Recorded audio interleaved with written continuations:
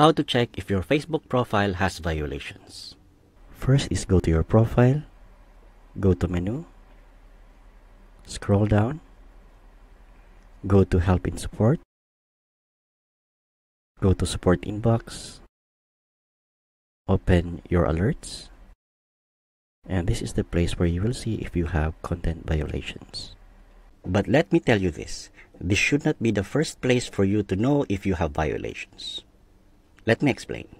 If your content violates any of the community standards, the first thing Facebook will do is to remove the content and notify you immediately.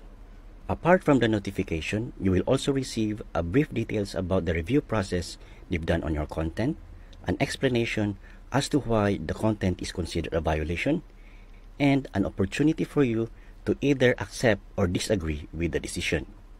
When you disagree with the decision, you can select your counter-arguments from the given options.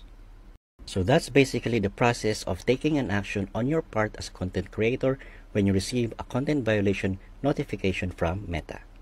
And let me highlight it again that support inbox should not be the first place for you to know if you have a violation.